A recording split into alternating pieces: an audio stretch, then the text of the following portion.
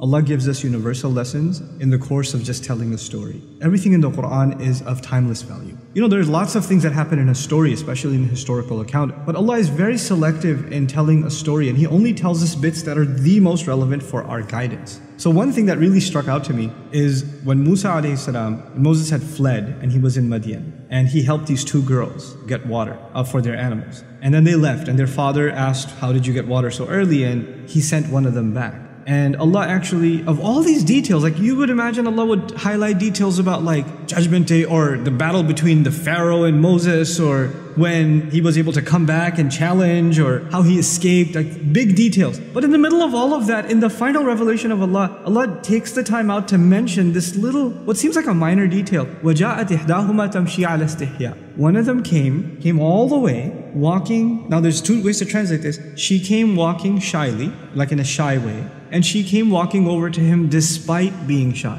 And I was fascinated that Allah would actually go out of His way to highlight the way a woman walked. Like, what benefit could that have? I realized that Allah Azza wa Jal, He highlights things in His book that are so pertinent to human guidance. The way a female walks is a powerful thing. It has an impact in society. As a matter of fact, the female has a presence that has been talked about across cultures.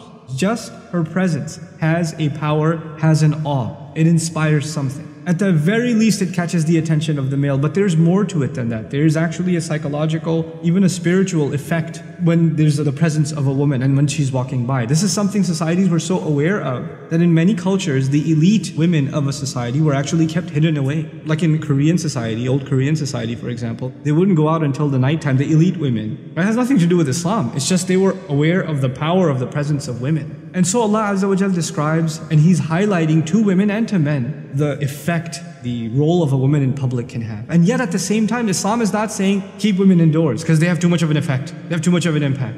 Guys know, the ones that are watching this video, they're sitting in an auditorium classroom and a girl walks into the class, right? She doesn't have to be the most beautiful thing you've ever seen. But so long as she's a female, everybody in the room is gonna at least for a second look and then, okay, yeah, it has an effect. And a guy walks in, you know, that's what happens. So now Allah is highlighting a couple of things. One of the most beautiful things that's being highlighted here is despite her shyness. In other words, she has to engage in society. She has to go out.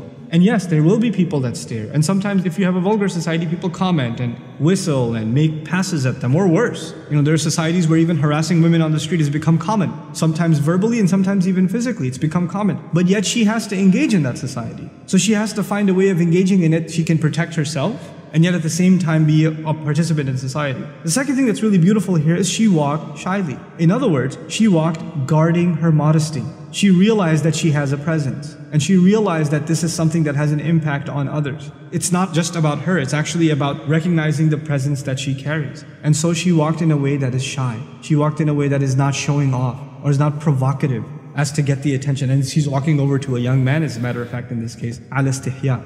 A female must recognize the power that she has. And so even the way in which a woman walks is highlighted in such a subtle, beautiful way. And it's not like this girl was shy. It's not. She walked over by herself to this strange man and said, Inna abi yad'uka liyajziyaka ajra ma saqayta lana. My dad's calling you, okay? He wants to pay you for the services you provided. And if she was all that shy and scared, she would have called her sister and at least two of them would have come. But she came by herself. And her dad was confident enough in her to send her by herself. So there's this amazing balance between confidence and engagement, even when you're on your own, and at the same time holding on to your modesty. All of it captured in just the way that she walked. It's incredible.